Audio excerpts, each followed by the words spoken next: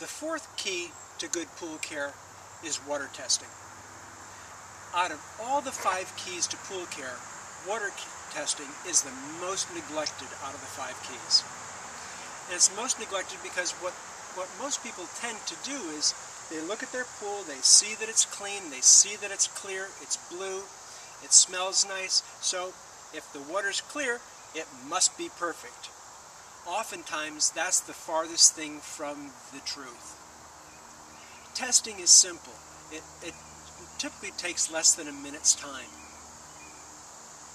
Testing is also simple because you really need to do it once each week. If you want, twice a week is really good. If the pool's getting a lot of usage, you may want to do that to a daily test. It doesn't hurt. Most commercial pools or condominium pools or club pools, they must be tested by law multiple times during the day because of their usage. So a simple test is going to save you a tremendous amount of time and aggravation as you go along. What you want to test in your weekly doing are 2 things. The sanitizer, and that's your chlorine, bromine, guanide level. Guanide means either Baclosil or BioGuard Soft Swim or Pristine Blue. Even more important than the sanitizers, to a degree, is the water balance, and especially the pH of the water and the total alkalinity. The total alkalinity helps to buffer and support the pH. So if your total alkalinity is very low all the time, you will have a difficult problem trying to maintain a good solid pH of 7.4 to 7.6. If your total alkalinity is high, you'll run into the problem where you just can't keep your pH in the proper range because it wants to drift up. Got 3 simple testing measures to show you. First one, simple test strip. Dip it in the water, pull it out, match the key on the side against the colors, get your values and make the adjustments as needed. Increase the pH or decrease the pH in small increments. A second way is we're going to call it the traditional way of testing. A test kit such as this one happens to use the DPD method of chlorine or bromine testing. DPD testing is more, it is a more true test of what the sanitizer level is, and mainly because you can read what the total chlorine is, or the total amount of chlorine or bromine is in the water, as opposed to what is bound up. What you're looking for are a test of equal free chlorine and total chlorine, pH, and you can also do a total alkalinity test with this kit as well. A newer testing device is the TrueTest from Accu-Chek. This is a terrific little digital water test. Dip your strip in, put it in the analyzer, and get your results digitally. This is really good for those of us who may have a problem matching colors. It's simple, it's easy, it's effective, it gives you the right numbers. A couple things to keep in mind. Low pH problems are going to cause you to use a lot of sanitizer. When the pH is low, you'll go through chlorine or bromine very quickly. You'll also have very clear water. Sometimes it gets so clear and you're going through so much chlorine that you'll actually cause hair to turn green, especially those of you who may have blonde or light-colored hair.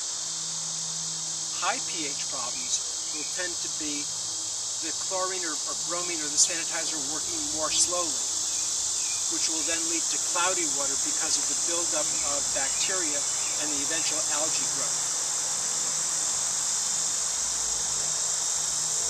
Mainly what you want to do is, as we said, test the water weekly, and then monthly do additional tests for calcium hardness. That's measure of how hard the water is. Cyanuric acid. Cyanuric acid is a measure of the stabilizer of the water, only if you're using chlorine. If you are using bromine, do not worry about the cyanuric acid. You cannot stabilize bromine. The third thing which should be tested for monthly are metals. Metals such as iron and copper. You want to keep a check on those to prevent and eliminate possible staining of the pool surfaces.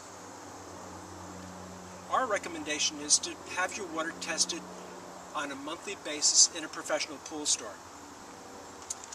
If you're local to us, we'd love to see you. Grab a water sample, just fill up a baggie or a clean water bottle, bring it down, let us test it professionally. Not only will we test it, but we'll also analyze it to really find out whatever problems you might have.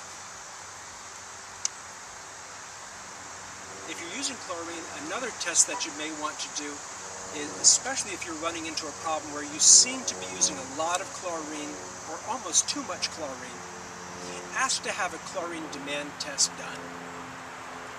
Oftentimes with regular testing, you may see that there's a small difference between the total chlorine and the free chlorine, which we want to eliminate, but the chlorine demand test will go beyond that. Chlorine demand test will tell actually how much chlorine has to be added in order to satisfy the demand and make life easier for you. You can, if you're out of the area, feel free to send us a water sample. Instructions are at our website for doing that. Use a good quality water testing device or a test kit. On a regular basis, change your testing reagents. I can't tell you how many customers use their testing strips or the testing reagent for year upon year upon year, and then they wonder why they're getting inaccurate results. So just do a new set of reagents or test strips every season when you get started. Another testing tip would be to make sure that you store your test kits or your reagents in a cool, dry place. Do not leave them out in the sun. Do not store them with your chlorine or other chemicals. It will harm the reagent and give you inaccurate readings. That's it for water testing. It's part of the 5 keys. For more information, remember you can go to our website at parpools.com/5keys or parpools.com/pool care. Enjoy the pool.